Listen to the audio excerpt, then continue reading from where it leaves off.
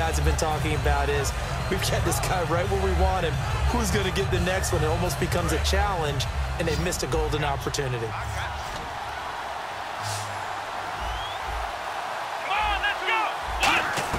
From the gun on third down, it's Taylor.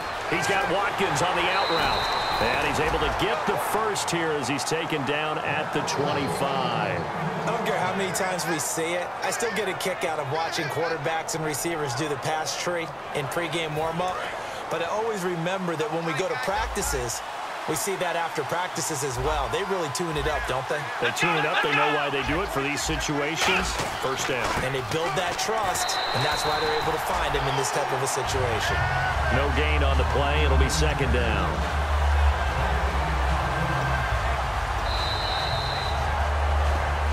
And we're back now in Mission Valley and San Diego. It's been a very hotly contested game to this point. Just a field goal separating these two teams as we get set for the fourth quarter.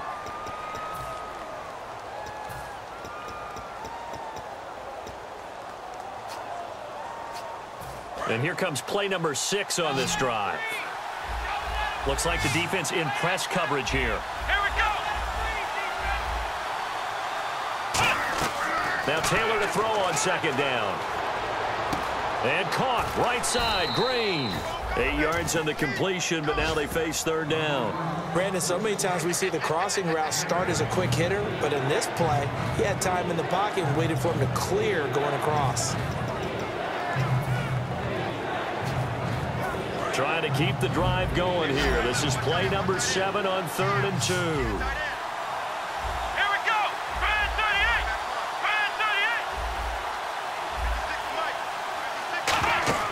Taylor now to throw on third down. On the screen, Bernard. And he'll be out of bounds, taking it just shy of the 10 at the 11 or the 12. It's a gain of 4 there, and it gives him a new set of downs. And Brandon, from our time in college football, where receivers weren't running the traditional NFL route tree, one thing they did learn, find open areas, find soft spots, and set up and catch the ball. And I think we just saw that there. Yeah, we saw that indeed, picking up the first.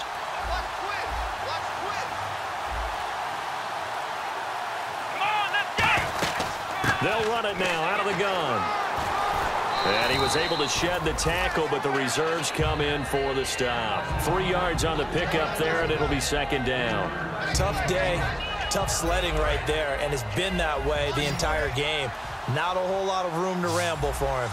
Yeah, you're right. It's been that way all afternoon. Didn't get a whole lot better there.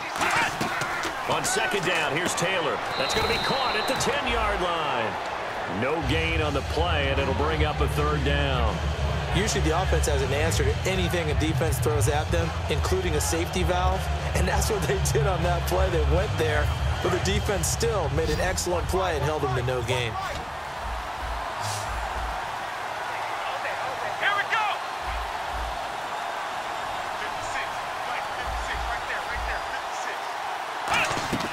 On third down, Taylor eluding the pressure right.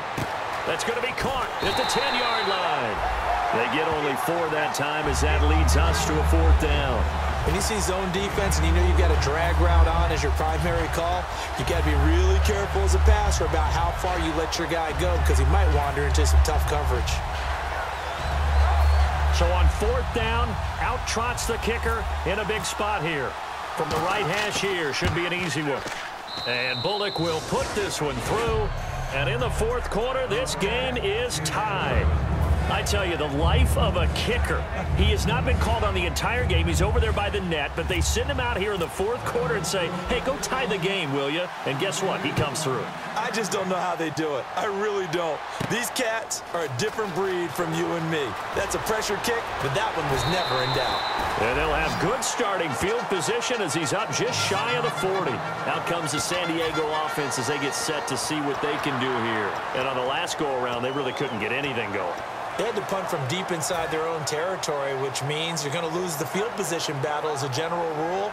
What they're looking for now is a little more consistency, move the ball at least a few times on offense, get a couple of first downs, and hopefully flip the field. Yeah, just something to build off of. That's what they're looking for here.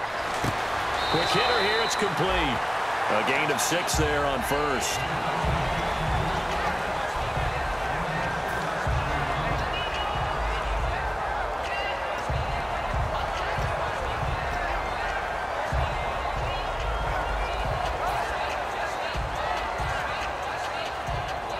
So they complete the pass, and now they face a second down. Working out of the gun, Rivers.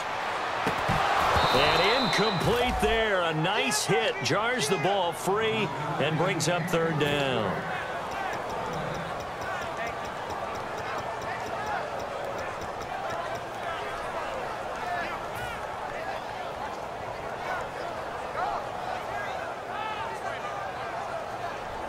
Third down and 4.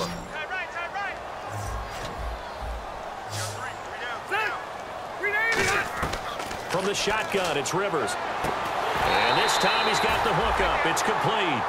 A really nice pickup of 14 yards, and it moves the sticks. And fits the exact right word. Over the middle, there's almost always traffic, so anytime you're a receiver in that area, you're not just focused on catching the football. You're wondering where the collision's going to come from, right? Because there's almost always someone there able to concentrate, catch it, and even added a little extra at the end with a short run. On 1st and 10, Rivers got a man over the middle. It's Williams. A good pickup there. 8 yards on the first down completion. Well, clearly one of his advantages as a passer is his height. Sit back in the pocket, fired over the middle. That makes things tougher defensively, doesn't it? It really does, because your goal is to move the quarterback off his initial spot when he gets his drop back completed. But when you have that type of height, he can stay in there. If he's willing to take the hits and just fire over the top, which saves him time and actually completes a play a little bit quicker than it normally does for a quarterback that has to slide and find open space to throw. Well, Brandon, he's had a great day, and sometimes that just happens. It is the NFL. They will make some plays against you.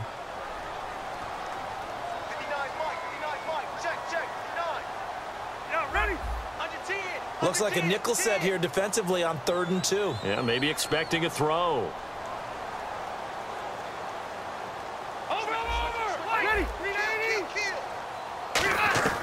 From the gun, Rivers.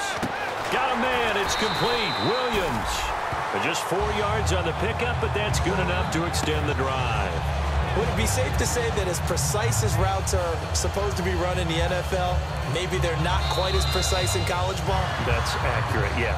And I think we saw a college route in the NFL there. Just find the soft spot, find the dead zone, and find the first down. And that's what he just did.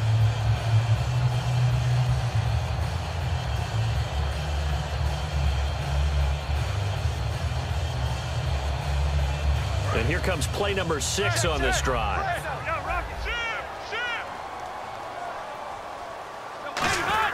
Going to give this time to the tailback. And he'll fall forward to the 29-yard line. 2 yards on the pickup there. It'll be 2nd and 8. That's a good play by the guys on the defensive side of the ball. Held him to a gain of 2. And that changes the playbook a little bit now for the guy calling plays. 2nd and 8. Now he's got to probably think about going to the air instead of maybe staying with the ground game.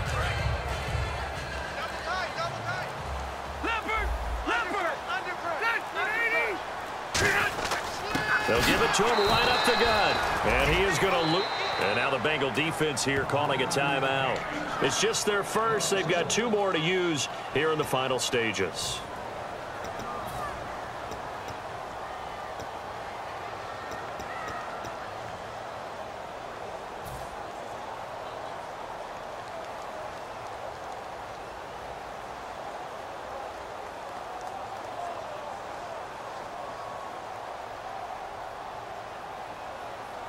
Now play number 8 on this drive, and they need 9 yards to pick up the first on 3rd.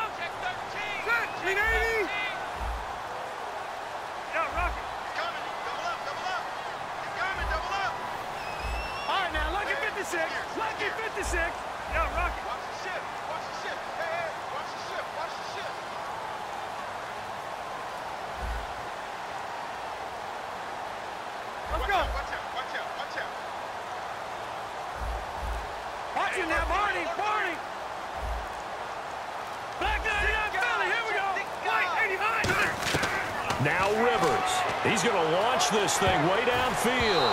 And it's knocked away and incomplete. Well, they decided to air it out a little bit on that play, take a shot downfield, but the coverage was really nice. Able to get a hand in and tip it away.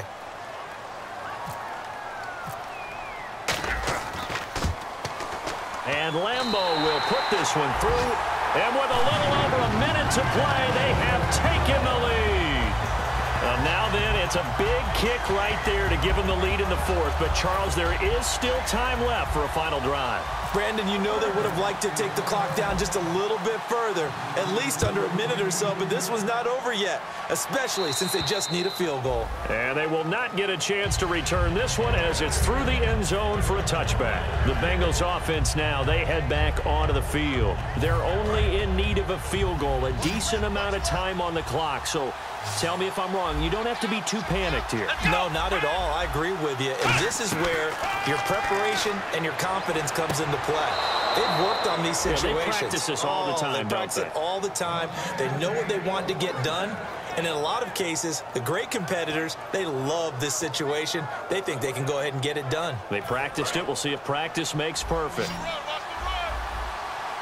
Possible run anticipation here as the D-line sandwiches together.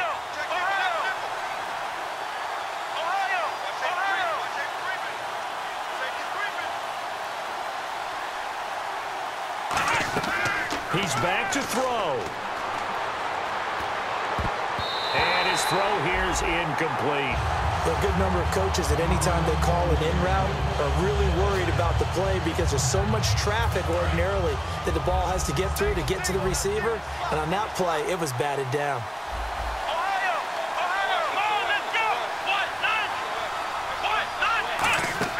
Back to throw. And he can't get a throw off. He's taken down. What a huge play at this point in the game.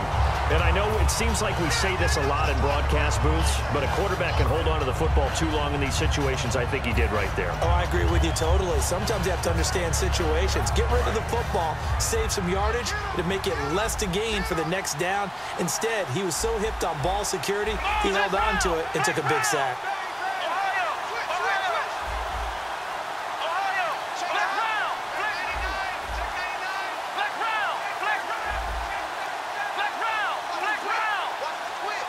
And now the Chargers are going to look up here and signal for a timeout. It's just their first. They've got two more to use here in the final stages.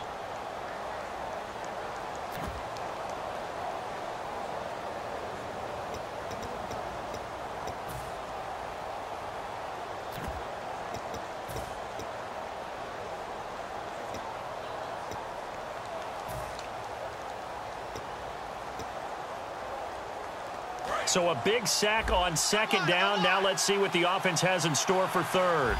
Here we go.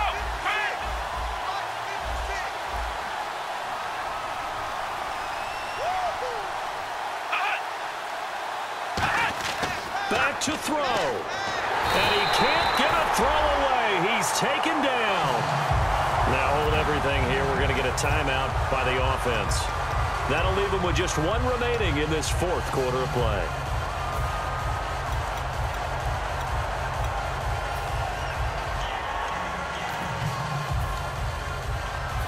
One score down. Here we go. They're going to go for it here on fourth down. Let's go. He'll look to throw. He's got time. And they hit him as he throws as this one's going to go straight down to the turf. Incomplete. And now San Diego getting set to go. Only one timeout defensively, so this should just be a simple kneel down. I agree totally. I looked at my time management chart. It says take a knee, victory formation. They just have one timeout left, and that should be all she wrote. By the way, it's a good thing you can read that because nobody else can. Not with my chicken scratch. Not at all.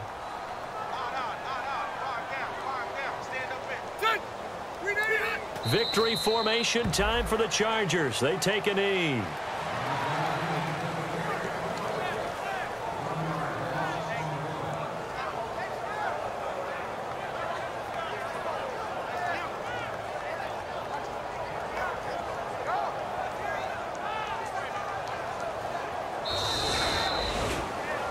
And Charles, I think when the schedule comes out, all teams, no matter where they're predicted to finish, talk about protecting your home turf. They were able to do that here in this one. Similar to a tennis match, right?